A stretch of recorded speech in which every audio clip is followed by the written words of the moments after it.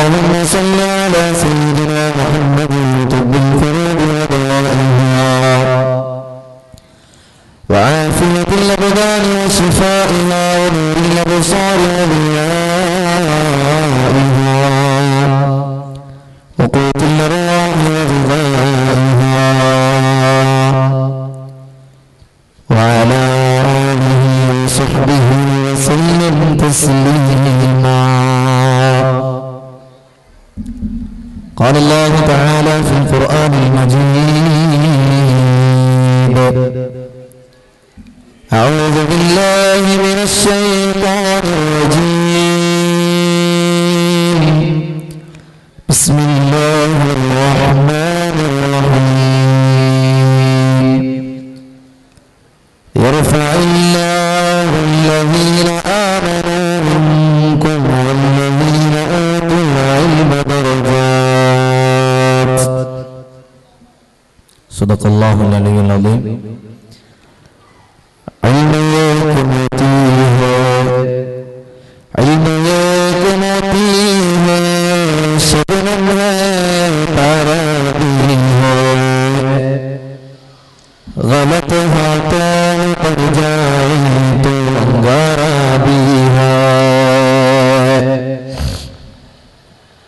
ബഹുമാനം നിറഞ്ഞ നമ്മുടെ കുന്നിൽ സിറാജുൽ ഉലൂം മദ്രസയുടെ മുഅല്ലിം ഡേയുമായി ബന്ധപ്പെട്ട പരിപാടിയിൽ ഇവിടെ ഒരുമിച്ച് കൂടിയിട്ടുള്ള എൻ്റെ പ്രിയപ്പെട്ട സഹോദരന്മാരെ, സഹോദരിമാരെ, ഈ പരിപാടിയുടെ ഒന്നാമത്തെ സെഷനിൽ പതാക ഉയർത്തൽ കർമ്മത്തിന് നേതൃത്വം നൽകിയ നമ്മുടെ കമ്മിറ്റിയുടെ വൈസ് പ്രസിഡന്റ് അബ്ദുള്ള കുഞ്ഞി ഹാജി അവർകൾ, അതുപോലെ നമ്മുടെ ഇന്നത്തെ പരിപാടിയുടെ അധ്യക്ഷപദം അലങ്കരിക്കുന്ന മുബാറക് അബ്ദുള്ള ഹാജി ജമാഅത്ത് പ്രസിഡന്റ്, അപ്രകാരം തന്നെ ഇന്നിവിടെ മുഅല്ലിം ഫണ്ട് ഉദ്ഘാടനം ചെയ്യുന്ന ബഹുമാനപ്പെട്ട ജമാഅത്ത് ജനറൽ സെക്രട്ടറി അബ്ദുൽ ഗഫൂർ ഹാജി അവർകൾ, അതുപോലെ മുഹമ്മദ് കുഞ്ഞി കല്ലങ്കൈ സാഹിബ് അവർകൾ, ഇന്നത്തെ പരിപാടിയുടെ ഉദ്ഘാടനം നിർവഹിക്കേണ്ട ബഹുമാനപ്പെട്ട നമ്മുടെ ഖതീബ് താജുദ്ദീൻ ദാരിമി ഉസ്താദ് അവർകൾ, അതുപോലെ നമ്മുടെ ഈ പരിപാടിയുടെ ഉദ്ഘാടന കർമ്മം നിർവഹിച്ച ബഹുമാനപ്പെട്ട അബൂബക്കർ മൗലവി എറണാകുളം ഉസ്താദ് അവർകൾ തുടങ്ങി നമ്മുടെ ഈ സദസ്സിൽ ഇവിടെ ഒരുമിച്ച് കൂടിയിട്ടുള്ള കമ്മിറ്റി ഭാരവാഹികൾ, ഇതിന്റെ പ്രവർത്തകർ, ഇതിനു വേണ്ടി ഒരുപാട് ഓടി നടന്ന് കഷ്ടപ്പെട്ട ഇതിന്റെ സംഘാടകർ, നമ്മുടെ മദ്രസയിലെ ഉസ്താദുമാർ, പ്രിയപ്പെട്ട മുഅ്മിനീങ്ങളെ, മുഅ്മിനാത്തുകളെ,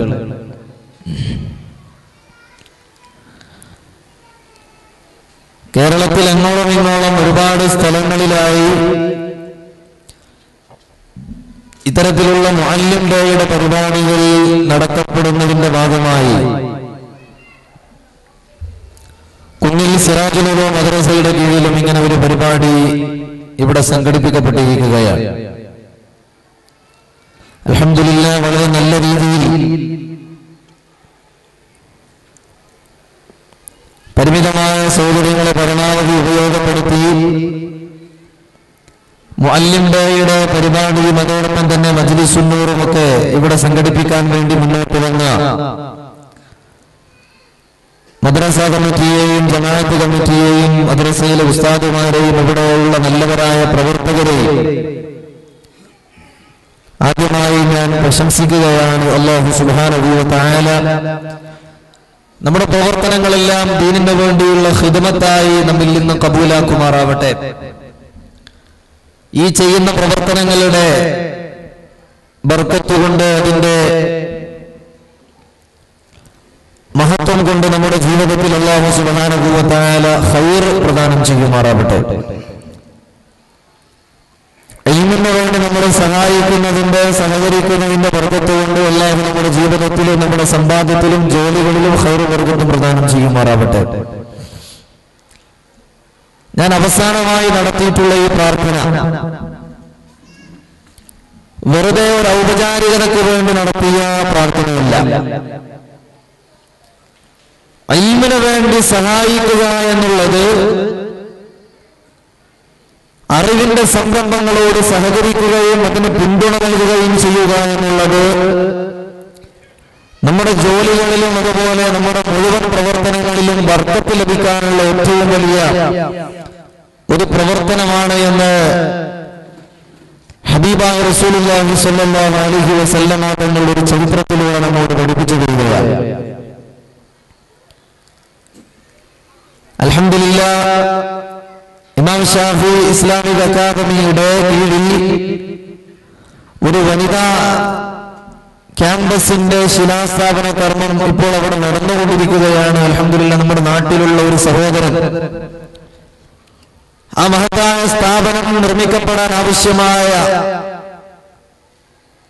സ്ഥലത്തിനു വേണ്ടി 1/2 സെന്റിന്റെ പണം ചെക്കായി അവിടെ ഏൽപ്പിക്കുകയും പ്രത്യേകം ദുആ ചെയ്യാൻ പറയുകയും ചെയ്തു. അദ്ദേഹം നമ്മുടെ നാട്ടിലുള്ള സഹോദരനാണ്.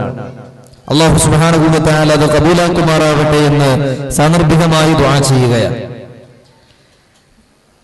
നബി സല്ലല്ലാഹു അലൈഹി വസല്ലമ തങ്ങളുടെ സദസ്സിൽ എല്ലാ ദിവസവും കടന്നു വന്ന് ഇൽമ പഠിക്കുകയും അറിവ് നേടുകയും വിദ്യ നുകരുകയും ചെയ്യുന്ന ഒരു സ്വഹാബി ഉണ്ടായിരുന്നു. ആ സ്വഹാബിയുടെ സഹോദരൻ ജോലിക്ക് പോവുകയും അദ്ദേഹത്തിന് ലഭിക്കുന്ന വരുമാനം കൊണ്ട് കുടുംബത്തെ പുലർത്തുകയും ചെയ്യുകയായിരുന്നു. അങ്ങനെ ഇരിക്കെ ജോലിക്ക് പോകുന്ന സ്വഹാബി നബി സല്ലല്ലാഹു അലൈഹി വസല്ലമ തങ്ങളുടെ മുമ്പിൽ വന്നുകൊണ്ട് പരാതി പറഞ്ഞു, നബിയേ, എല്ലാ ദിവസവും ഞാൻ ജോലിക്ക് പോവുകയും എന്റെ സഹോദരൻ അങ്ങയുടെ മജ്ലിസിൽ വന്നുകൊണ്ട് ഇൽമ പഠിക്കുകയും ചെയ്യുന്നുണ്ട്. ഇതിങ്ങനെ വിട്ടാൽ ശരിയാവില്ല. ഞാൻ മാത്രം ജോലിക്ക് പോയി അവന്റെ കുടുംബത്തെ കൂടി പോറ്റണം എന്നുള്ളത് ഇനി നടക്കുന്ന കാര്യമല്ല. അതുകൊണ്ട് നബിയെ, എന്റെ കൂടെ ജോലിക്ക് വരാൻ അവനോട് കൂടി നിങ്ങൾ പറയണം എന്ന് നബി സല്ലല്ലാഹു അലൈഹി വസല്ലമ തങ്ങളോട് വന്നിട്ട് പറഞ്ഞു. ഈ സമയത്ത് മഹാനായ റസൂലുള്ളാഹി സ്വല്ലല്ലാഹു അലൈഹി വസല്ലമ തങ്ങൾ പറഞ്ഞ മറുപടി, ലഅല്ലക തുർസഖു ബിഹി, അല്ലയോ സഹോദര, താങ്കൾ ജോലിക്ക് പോകുന്നു, താങ്കളുടെ സഹോദരൻ എന്റെ അടുത്ത് അറിവ് പഠിക്കാൻ വേണ്ടി വരുന്നു. താങ്കൾ ജോലിക്ക് പോയി ലഭിക്കുന്ന വരുമാനം കൊണ്ട് താങ്കളുടെയും താങ്കളുടെ സഹോദരന്റെയും കുടുംബത്തെ നിങ്ങൾ പുലർത്തുന്നു. ഈ പതിവ് അവസാനിപ്പിച്ചുകൊണ്ട് നിങ്ങളുടെ സഹോദരൻ കൂടി നിങ്ങളുടെ കൂടെ ജോലിക്ക് വരണം എന്നല്ലേ നിങ്ങൾ പറയുന്നത്? എന്നാൽ ഒരു കാര്യം നിങ്ങൾ മനസ്സിലാക്കണം, താങ്കളുടെ സഹോദരൻ എന്റെ മജ്ലിസിൽ വന്ന് അറിവ് പഠിക്കുന്നതിന്റെ ബർക്കത്ത് കൊണ്ടാണ്, ഇൽമു നുകരുന്നതിന്റെ ബർക്കത്ത് കൊണ്ടാണ് മനുഷ്യ നിങ്ങളുടെ ജോലിയിൽ ബർക്കത്ത് ലഭിക്കുന്നത് എന്ന് മഹാനായ റസൂലുള്ളാഹി സ്വല്ലല്ലാഹു അലൈഹി വസല്ലമ തങ്ങൾ ആ സ്വഹാബിയോട് പറഞ്ഞു. അഥവാ എന്റെ മജ്ലിസിൽ വന്ന് ഇൽമു പഠിക്കുന്ന നിന്റെ സഹോദരനെ സഹായിക്കുന്നതിന്റെ ബർക്കത്ത് കൊണ്ടാണ് നിനക്ക് ജോലിയിൽ ബർക്കത്തുണ്ടാകുന്നത് എന്ന് നബി സല്ലല്ലാഹു അലൈഹി വസല്ലമ തങ്ങൾ ആ സ്വഹാബിയോട് പറഞ്ഞിട്ടുണ്ടെങ്കിൽ, പ്രിയപ്പെട്ടവരെ, അറിവിന് വേണ്ടി സഹായിക്കുക എന്നുള്ളത് നമ്മുടെ ജോലിയിലും അതുപോലെ നമ്മുടെ സമ്പാദ്യങ്ങളിലുമൊക്കെ ഖൈറും ബർക്കത്തും ലഭിക്കാനുള്ള വലിയ ഒരു കാരണമായിരിക്കുമെന്ന് മഹാനായ റസൂലുള്ളാഹി സ്വല്ലല്ലാഹു അലൈഹി വസല്ലമ തങ്ങൾ ഈ ചരിത്ര സംഭവത്തിലൂടെ നമ്മോട് പഠിപ്പിച്ചു തരികയാണ്. അല്ലാഹു സുബ്ഹാനഹു വ തആല നമ്മുടെ ഈ മജ്ലിസ് നമ്മിൽ നിന്ന് കബൂലാക്കുമാറാവട്ടെ. ഇവിടെ ഒരുമിച്ച് കൂടിയിട്ടുള്ള ആളുകൾ സഹോദരന്മാരും സഹോദരിമാരും, അവർ അറിവിനെ സ്നേഹിക്കുന്നവരാണ്, അറിവ് കേൾക്കാൻ ഇഷ്ടപ്പെടുന്നവരാണ്, അറിവിനെ സഹായിക്കുന്നവരുമാണ്. ഈ 3 ഭാഗ്യവാന്മാരിലും അള്ളാഹു ഈ മജ്ലിസിൽ ഒരുമിച്ച് കൂടിയിട്ടുള്ള മുഴുവൻ സഹോദരന്മാരെയും ഉൾപ്പെടുത്തി അനുഗ്രഹിക്കുമാറാവട്ടെ. അറിവിനോട് നമ്മൾ കാണിക്കുന്ന സ്നേഹത്തിന്റെ ബർക്കത്ത് കൊണ്ട് അള്ളാഹു ദുനിയാവിലും ആഖിറത്തിലും നമുക്ക് വിജയം നൽകുമാറാവട്ടെ. ഒരിക്കൽ മഹാനായ റസൂലുള്ളാഹി സ്വല്ലല്ലാഹു അലൈഹി വസല്ലമ തങ്ങളുടെ അടുത്തേക്ക് അവിടുത്തെ സദസ്സിലേക്ക് മലക്കുൽ മൗത്ത് അസ്റായീൽ അലൈഹിസ്സലാത്തു വസ്സലാം കടന്നു വന്നു. എന്നിട്ട് ആ സദസ്സിലുള്ള ഒരു മനുഷ്യനെ തന്നെ തുറിച്ചു നോക്കാൻ തുടങ്ങി. കുറച്ചു സമയം കഴിഞ്ഞപ്പോ അസ്റായീൽ അലൈഹിസ്സലാത്തു വസ്സലാം തിരിച്ചുപോയി എന്നാണ്. തിരിച്ചുപോയപ്പോ സദസ്സിലുള്ളവർ ചോദിച്ചു, യാ റസൂലല്ലാഹ് സ്വല്ലല്ലാഹു അലൈഹി വസല്ലം, ഒരു മനുഷ്യൻ ഈ സദസ്സിൽ കടന്നു വന്ന് ഒരാളെ ഇങ്ങനെ തുറിച്ചു നോക്കിയല്ലോ, എന്താണ് ഇതിന്റെ കാരണം? നബി സല്ലല്ലാഹു അലൈഹി വസല്ലം തങ്ങൾ പറഞ്ഞു, ആ വന്നത് മലക്കുൽ മൗത്ത് അസ്റായീൽ അലൈഹിസ്സലാമാണ്.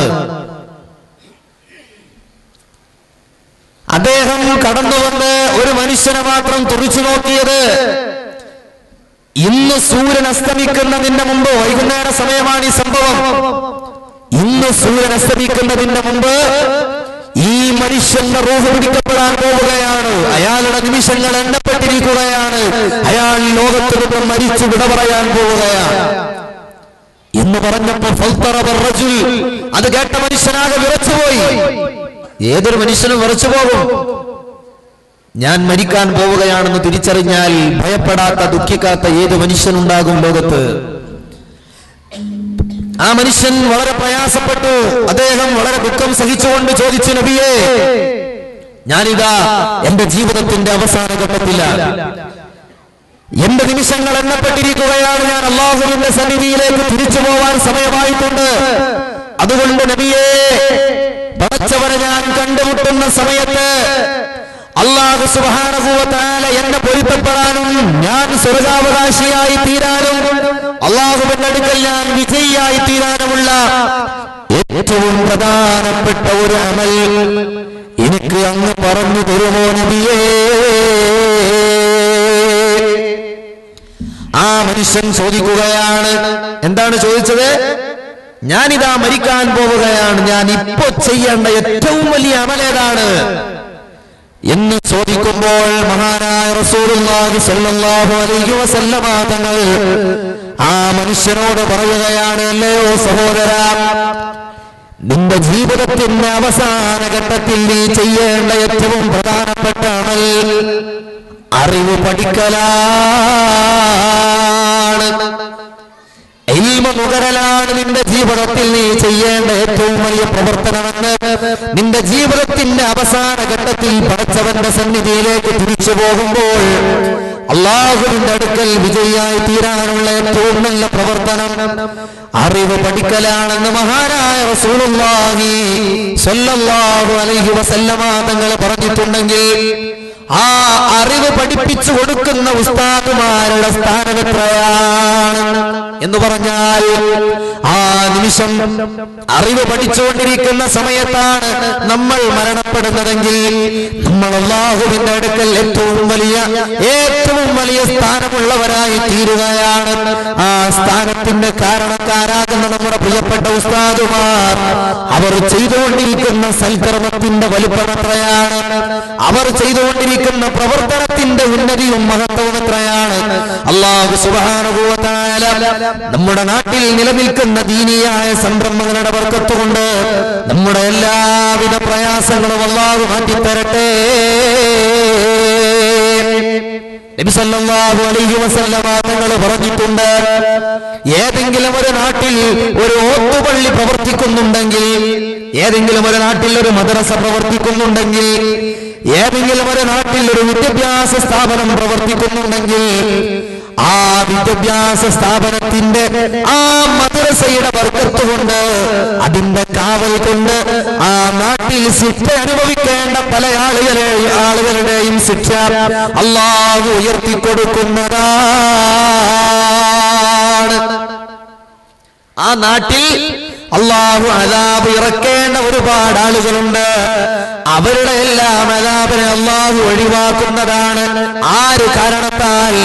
ആ നാട്ടിൽ പ്രവർത്തിക്കുന്ന മദ്രസ കാരണത്താൽ, അവിടെ പടച്ചവന്റെ വജ്ഹ് മാത്രം ഉദ്ദേശിച്ചുകൊണ്ട് അല്ലാഹുവിന്റെ ദീനിന് സേവനം ചെയ്യുന്ന ഉസ്താദുമാരുടെ ബർക്കത്തുകൊണ്ട്, അല്ലാഹുവിന്റെ ദീന് പഠിക്കാൻ വേണ്ടി കടന്നു വരുന്ന നിഷ്കളങ്കരായ കുട്ടികളുടെ മുതഅല്ലിമീങ്ങളുടെ ബർക്കത്തുകൊണ്ട് ആ നാട്ടിൽ സൃഷ്ടിക്കപ്പെടേണ്ട പല തമ്മാടികളുടെയും ശിക്ഷയെ അല്ലാഹു ഉയർത്തിക്കൊടുക്കുന്നതാണ്. ചിന്തിക്കണം.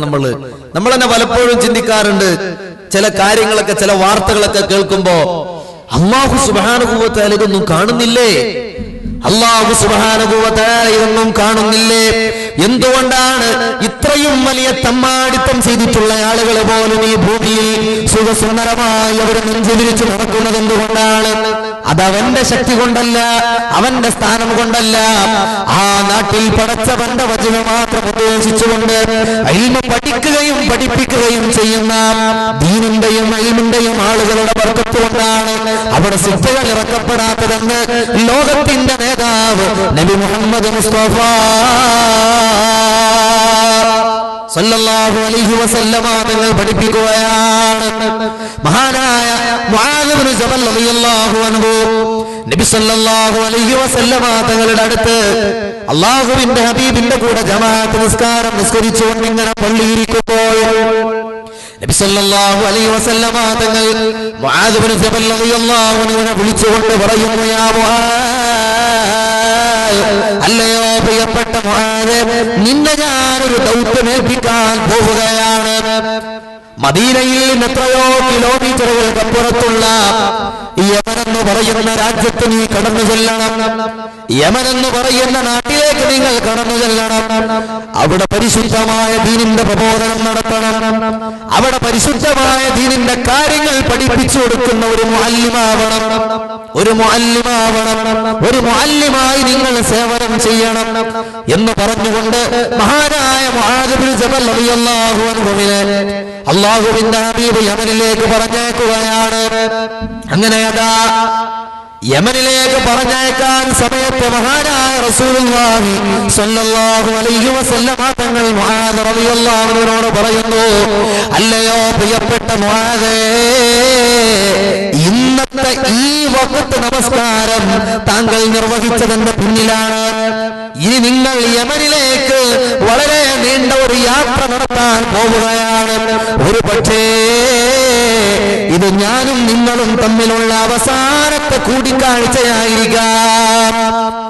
ഇനി ഒരു പക്ഷേ യമനിൽ നിന്ന് നിങ്ങൾ ലീവ് എടുത്ത്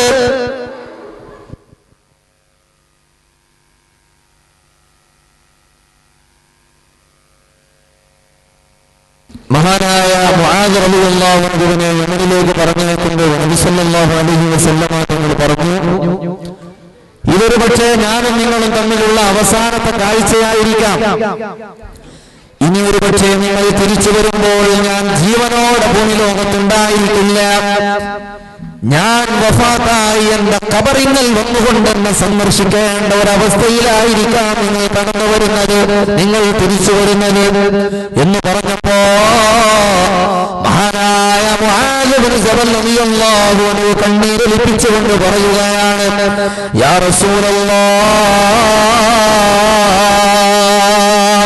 അല്ലാഹുവിന്റെ തിരുദൂതരെ, ഇത്രയും പ്രയാസം സഹിച്ചുകൊണ്ട് ഞാൻ പോവാൻ ആഗ്രഹിക്കുന്നില്ല നബിയേ. കാരണമെന്തേ? അങ്ങയുടെ മുഖം എപ്പോഴും കണ്ടുകൊണ്ടിരിക്കാൻ ഞാൻ ആഗ്രഹിക്കുകയാണ്.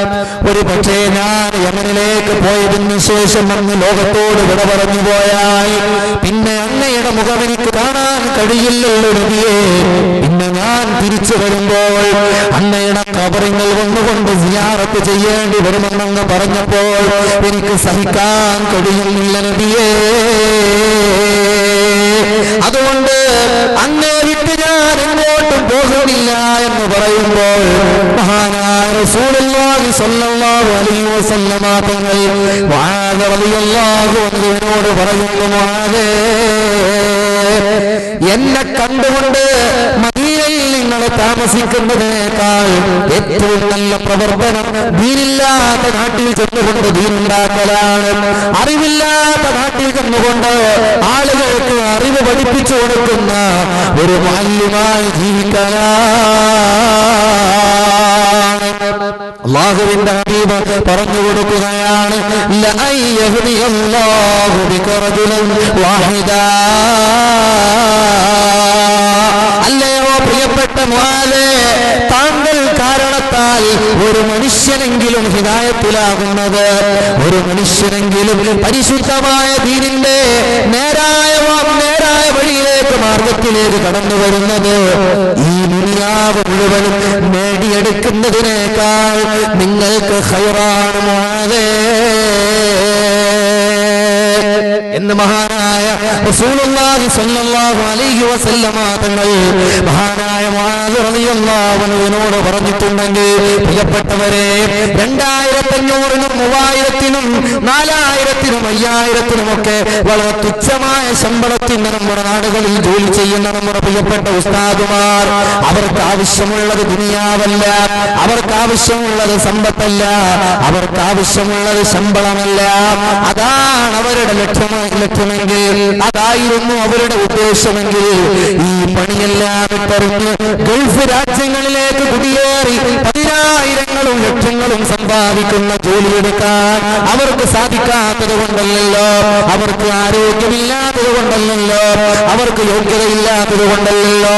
അല്ലാഹുവിന്റെ ദീനിന് വേണ്ടി, പടച്ചവന്റെ വചനത്തിന് വേണ്ടി വളരെ തുച്ഛമായ ശമ്പളത്തിൽ ജോലി ചെയ്യുന്ന നമ്മുടെ പ്രിയപ്പെട്ട മുഅല്ലിമീങ്ങൾ, അവരുടെ മനസ്സിലുള്ള ഉദ്ദേശം എന്താണ്? അവരുടെ മനസ്സിന്റെ ലക്ഷ്യം എന്താ?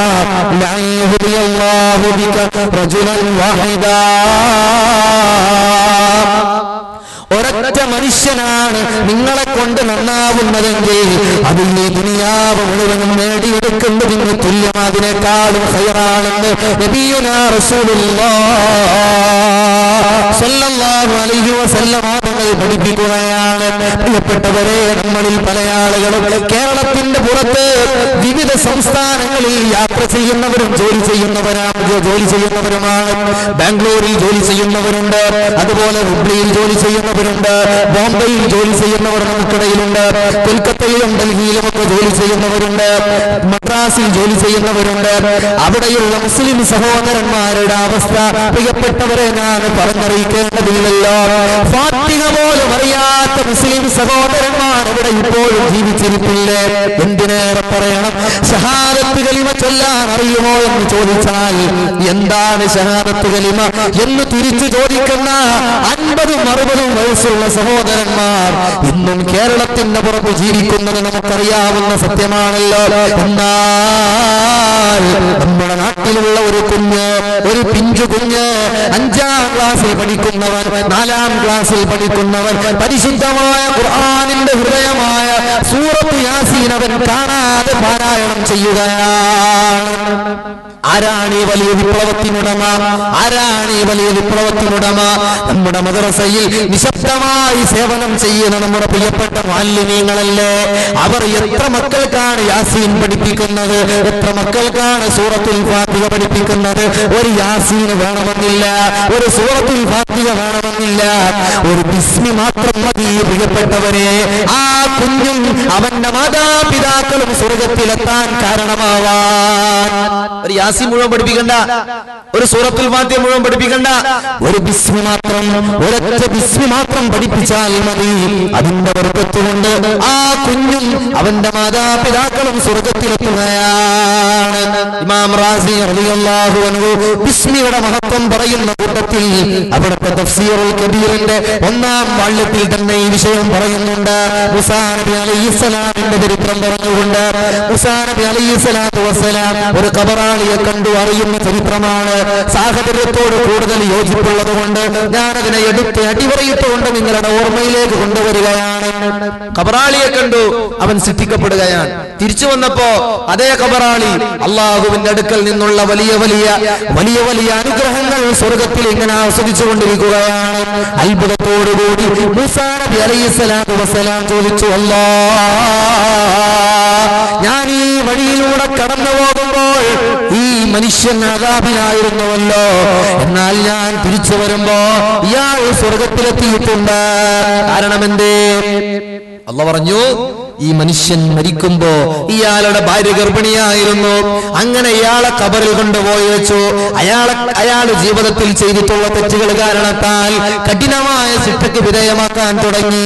ഈ സമയത്താണ് ഭൂമിയുടെ മുകളിൽ അയാളുടെ ഭാര്യയ്ക്ക് പ്രസവത്തിന്റെ സമയമാകുന്നത്. ഭാര്യ പ്രസവിച്ചു, ഒരു നല്ല ആൺകുഞ്ഞാണ്. ആ കുഞ്ഞ് വളർന്നു, 2-3 വയസ്സ് കഴിഞ്ഞു.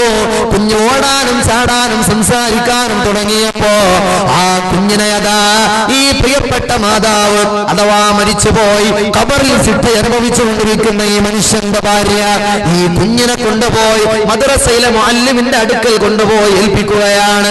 അതാ ആ പിഞ്ചു കുഞ്ഞ് മുഅല്ലിമിന്റെ മുമ്പിൽ വന്നിരുന്നുകൊണ്ട് പറയുന്നു. മുഅല്ലിമിന്റെ മുമ്പിൽ വന്നിരുന്നപ്പോ ആ മുഅല്ലിം പറഞ്ഞു, യാ ബുനയ്യ, അല്ലയോ പൊന്നുമോനെ, ഖുൽ ബിസ്മില്ലാഹ്, മോനെ ബിസ്മില്ലാഹ് എന്ന് പറയൂ. ആ മകൻ മുഅല്ലിമിന്റെ വാക്ക് കേട്ട്, ഉസ്താദിന്റെ വാക്ക് കേട്ട് ബിസ്മില്ലാഹ് എന്ന് പറഞ്ഞപ്പോൾ അല്ലാഹുവിന് വളരെ സന്തോഷമായി, പടച്ചവന് വളരെ തൃപ്തിയായി. ആ തൃപ്തിയുടെ കാരണത്താൽ, ആ സന്തോഷത്തിന്റെ കാരണത്താൽ ഖബറിൽ ശിക്ഷ അനുഭവിച്ചുകൊണ്ടിരിക്കുന്ന ഈ കുഞ്ഞിന്റെ പിതാവിന് അല്ലാഹു പുറത്തു കൊടുക്കുകയും അതേ സമയം തന്നെ അയാളെ സ്വർഗത്തിലേക്ക് കൊണ്ടുപോവുകയും ചെയ്തു. നമ്മുടെ ഉസ്താദുമാരോ ഖുർആൻ മുഴുവനും പഠിപ്പിച്ചു കൊടുക്കുകയാണ്. ആ കുഞ്ഞ് ജീവിതത്തിൽ എത്ര തവണ വിസ്മയോന്നുവോ അതിന്റെ എല്ലാം പ്രതിഫലമുള്ളത് ആ മുഅല്ലിമിനാണ്. ആ കുഞ്ഞ് ജീവിതത്തിൽ എത്ര തവണ ഫാത്തിഹ ഓതുന്നുവോ, എത്ര തവണ യാസീൻ ഓതുന്നുവോ അതിന്റെ എല്ലാം കൂലിയുള്ളത് ആ മുഅല്ലിമിനും ആ കുഞ്ഞിനെ മദ്രസയിലേക്ക് അയച്ച മാതാപിതാക്കൾക്കുമാണ്. അല്ലാഹു നമുക്കത് പ്രദാനം ചെയ്യട്ടെ. നമ്മൾ മരിച്ചു പോയാലും നമ്മുടെ ഖബറിലേക്ക് അണമുറിയാത്ത ജാരിയായ സുബത്തയായി നമ്മുടെ പ്രിയപ്പെട്ട മക്കൾ ചെയ്യുന്ന അമലുകൾ അല്ലാഹു നമുക്ക് നമ്മുടെ ഖബറിലേക്ക് എത്തിച്ചു തരുമാറാവട്ടെ. അതുകൊണ്ടാണല്ലോ ഒരു ആലിമായ മനുഷ്യൻ, ഒരു മുഅല്ലിമായ മനുഷ്യൻ അയാൾ സിറാത്ത് പാലത്തിലൂടെ കടന്നു പോകുമ്പോ പടച്ചോൻ പറയും, നിൽക്കവിടെ. അയാൾക്ക് ചോപ്പ് ലൈറ്റ് ആണ് കാണിക്കുക, സ്റ്റോപ്പ്, അവിടെ നിൽക്കൂ എന്ന് പറയും. ആളുകളൊക്കെ അന്തം വിടും. കാരണം ഇയാൾ വലിയ പണ്ഡിതനാണ്, ഇയാള് വലിയ മുഅല്ലിമാണ്, ജനങ്ങളെ പഠിപ്പിച്ച, ജനങ്ങളെ നന്മയിലേക്ക് കൊണ്ടുപോയ നല്ല മനുഷ്യനാണ്. ഇയാളോട് അല്ലാഹ് നിൽക്കാൻ പറഞ്ഞല്ലോ, എന്തിനായിരിക്കും പടച്ചവൻ നിൽക്കാൻ പറഞ്ഞത്? ആളുകൾ അന്തം വിടും. അപ്പൊ അല്ലാഹ് പറയും, നിങ്ങളങ്ങനെ ഒറ്റക്ക് സ്വർഗത്തിൽ പോവണ്ട, നിങ്ങളങ്ങനെ ഒറ്റക്ക് പോവണ്ട. നിങ്ങൾക്ക് ആരൊക്കെ നിങ്ങൾ പഠിക്കുന്ന സമയത്ത്, അതുപോലെ പഠിപ്പിക്കുന്ന സമയത്ത് ആരൊക്കെ നിങ്ങളെ സഹായിച്ചിട്ടുണ്ടോ, ആരൊക്കെ നിങ്ങൾക്ക് ഭക്ഷണം നൽകിയിട്ടുണ്ടോ, ആരൊക്കെ നിങ്ങൾക്ക് ആവശ്യമായ എല്ലാവിധ സഹായ സഹകരണങ്ങളും ചെയ്തിട്ടുണ്ടോ, അവരെ എല്ലാവരെയും കൂട്ടി സ്വർഗത്തിൽ പോവുക. മുഅല്ലിമിനെ ഒറ്റക്കല്ല സ്വർഗത്തിലേക്ക് വിടുക.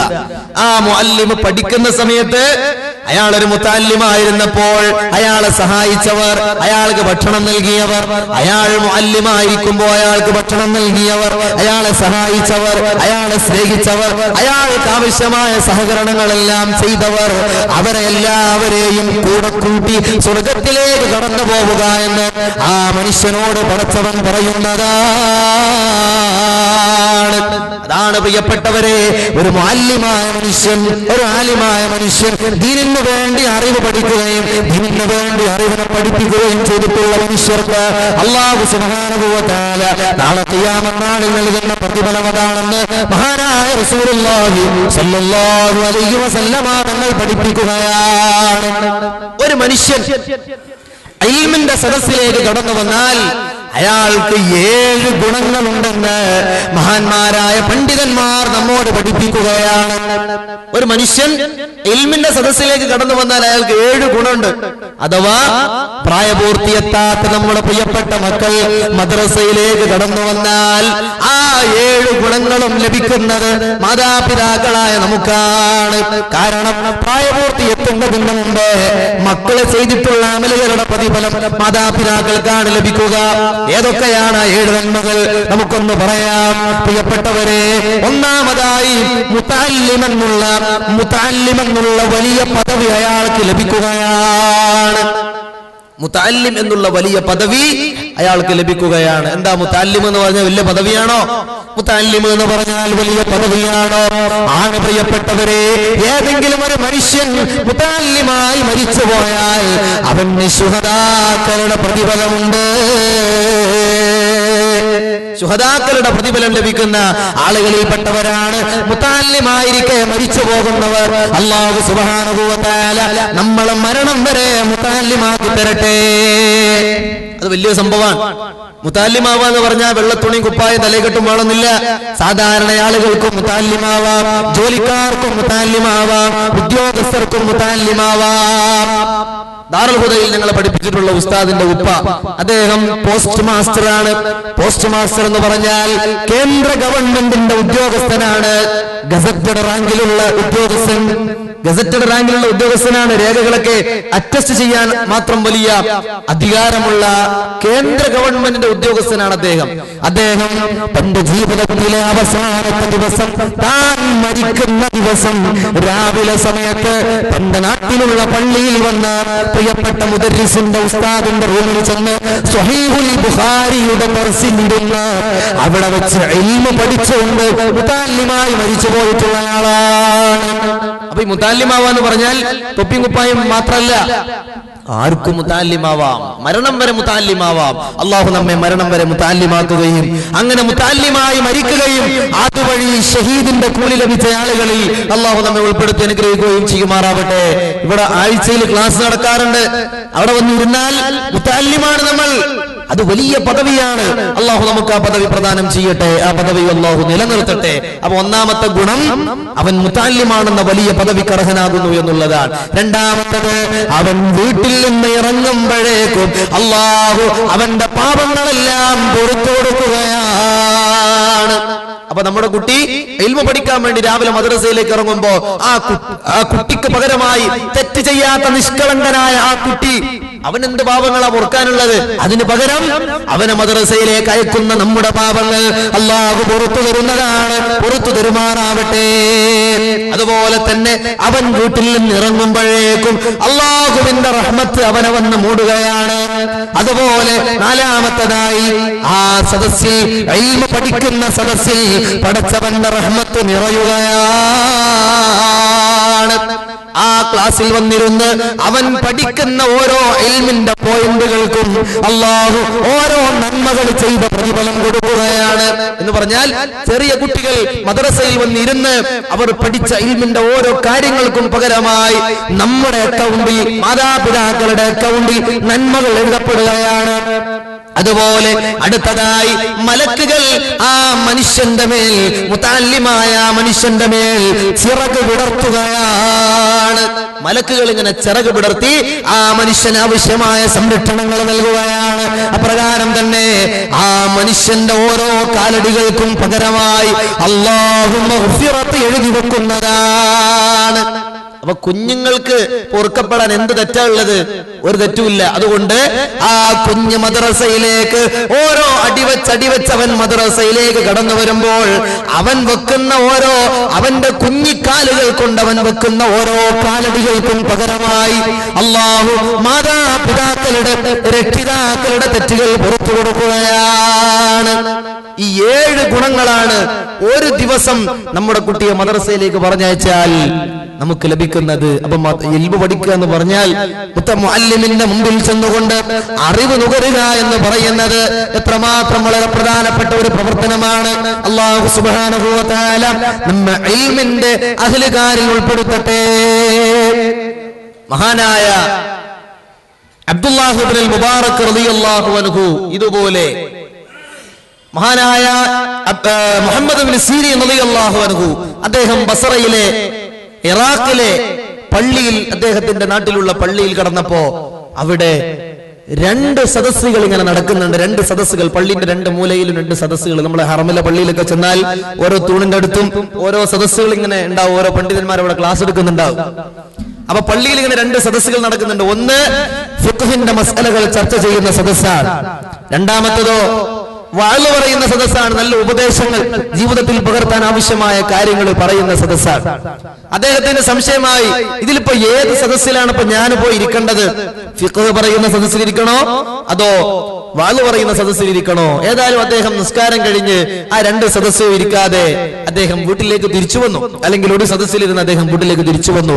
അങ്ങനെ അദ്ദേഹം ഉറങ്ങിക്കൊണ്ടിരിക്കുമ്പോൾ അതാ സ്വപ്നത്തിൽ കാണുകയാണ്, അല്ലയോ പ്രിയപ്പെട്ട മുഹമ്മദ് ബിൻ സീരീൻ തങ്ങളെ, നിങ്ങളെങ്ങാനും ഫിഖ് ചർച്ച ചെയ്യുന്ന സദസ്സിലാണ് ഇരുന്നിരുന്നതെങ്കിൽ ആ സദസ്സിൽ നിങ്ങൾക്ക് ലറഅയ്ത ഫീഹി ജിബ്രീൽ, ആ സദസ്സിൽ മഹാനായ ജിബ്രീൽ അലൈഹിസ്സലാത്തു വസ്സലാമിനെ നിങ്ങൾക്ക് കണ്ടെത്താൻ കഴിയുമായിരുന്നു. സുബ്ഹാനല്ലാഹ്. ആ സദസ്സിൽ ആരുണ്ടാകും? മഹാനായ ജിബ്രീൽ അലൈഹിസ്സലാത്തു വസ്സലാം ഉണ്ടാകും. ഫിഖ് പറയുന്ന സദസ്സിൽ ഫിഖിന്റെ പീരിയഡ് നടക്കുമ്പോ മദ്രസയിലെ ആ ക്ലാസ്സിൽ അല്ലാഹുവിന്റെ മഹാന്മാരായ മലക്കുകൾ, പ്രത്യേകിച്ച് മഹാനായ ജിബ്രീൽ അലൈഹിസ്സലാത്തു വസ്സലാമിന്റെ സാന്നിധ്യം അവിടെ ഉണ്ടാകുമായിരുന്നു എന്ന് മഹാനായ മുഹമ്മദ് ബിൻ സീരീൻ റളിയല്ലാഹു അൻഹു പഠിപ്പിക്കുകയാണ്. ഒരു മനുഷ്യൻ ഇങ്ങനെ ഉറങ്ങുന്ന സമയത്ത്, ഒരു മനുഷ്യൻ ഉറങ്ങുന്ന സമയത്ത് അയാൾ സ്വർഗത്തിന്റെ താക്കോൽ തന്റെ കയ്യിൽ കിട്ടി എന്ന് അയാൾ സ്വപ്നം കണ്ടാൽ, എന്ത്? സ്വർഗത്തിന്റെ താക്കോൽ അയാളുടെ കയ്യിൽ കിട്ടി എന്ന് അയാൾ സ്വപ്നം കണ്ടാൽ ആ സ്വപ്നത്തിന്റെ വ്യാഖ്യാനം അയാൾക്ക് അറിവ് പഠിക്കാനുള്ള തൗഫീഖ് ലഭിക്കുമെന്നാണ്. ചിന്തിക്കണം, സ്വർഗത്തിന്റെ താക്കോൽ കയ്യിൽ കിട്ടി എന്ന് ആരെങ്കിലും സ്വപ്നം കണ്ടാൽ അറിവ് പഠിക്കാനുള്ള തൗഫീഖ് അയാൾക്ക് ഉണ്ടാകുമെന്നാണ് അതിന്റെ വ്യാഖ്യാനം, അതിന്റെ അർത്ഥം എന്ന് മഹാന്മാരായ പണ്ഡിതന്മാർ പഠിപ്പിക്കുകയാണ്. ഏതായാലും നിസ്കാരത്തിന്റെ സമയമായി. അല്ലാഹു സുബ്ഹാനഹു വ തആല ഖബൂല